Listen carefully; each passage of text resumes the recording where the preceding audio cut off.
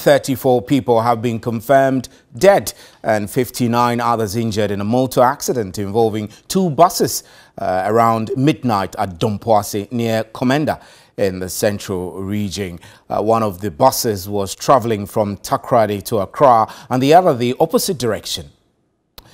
The Takoradi-bound bus is reported to have tried overtaking but collided with the other bus, oncoming bus. Both drivers among those who lost their lives. Personnel from the Ghana National Fire Service from Cape Coast rescued some of the injured persons and transported them to the Central Regional Hospital, where they are receiving treatment while the dead have been conveyed to the hospital's morgue.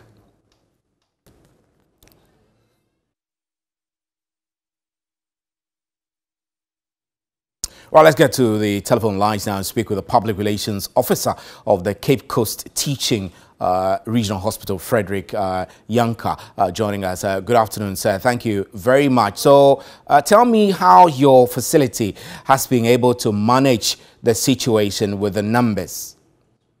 Okay, good afternoon. Around 2 a.m., we started receiving victims from the accident, and immediately the accident and emergency units had to call in some doctors and nurses who were off duty to come and assist.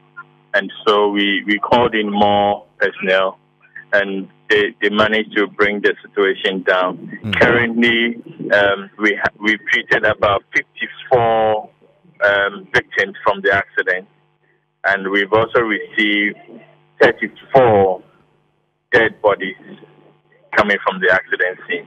It must be a pretty busy day for you. I mean, I reckon whether on a regular basis you do receive such huge numbers. Can you tell us, for example, from the time you received the distress call up to the time the bodies and the injured were coming in, how you adapted to be able to cope with the influx? Okay, so like I said earlier, we called in. We had an XOS call, and we called in few other personnel to come and help. And then we also had to quickly take care of those who can be treated and discharged, and then those who can be treated and sent to the ward. And so that has been going on between 2 a.m. till now. And so for those who can quickly go to the ward, we send them to the ward.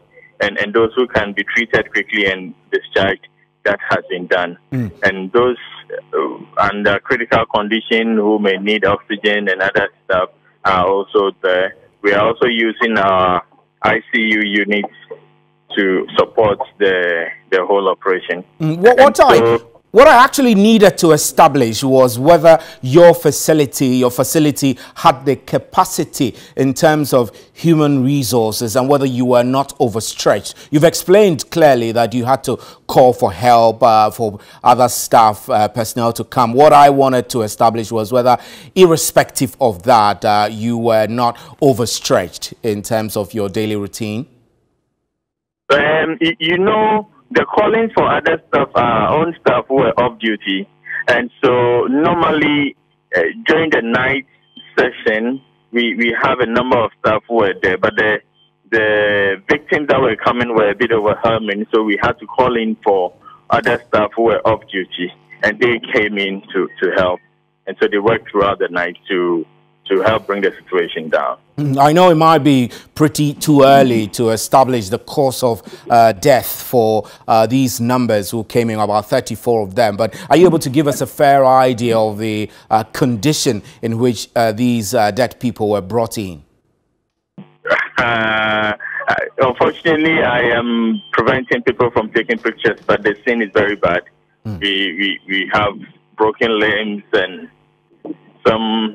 The situation is very bad. It's a very situation good scene. Very bad and very gory. It's so a very good scene. You were not the personnel who went to the site to collect the remains of these people, right? Yeah. They were brought to you. But can we confirm how many injured people? 54? Yes. About 54 injured. 54. And so far, we've treated 54 at the accident and emergency unit. And what's the nature of their injuries? Well, for some, they came in with some minor injuries. They have been treated and discharged. Others are not too good, though, but it can be managed. Others are in quite some critical conditions.